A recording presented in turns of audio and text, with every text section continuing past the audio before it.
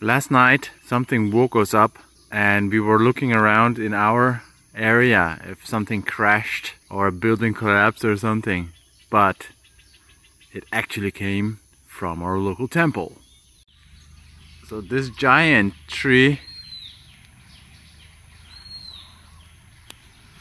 has one side collapsed under the weight of the giant side. It's so crazy.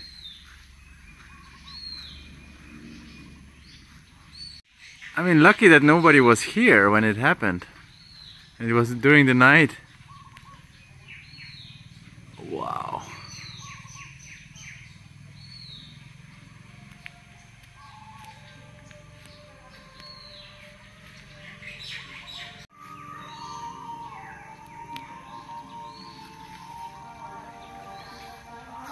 It actually managed to damage a little bit of the roof.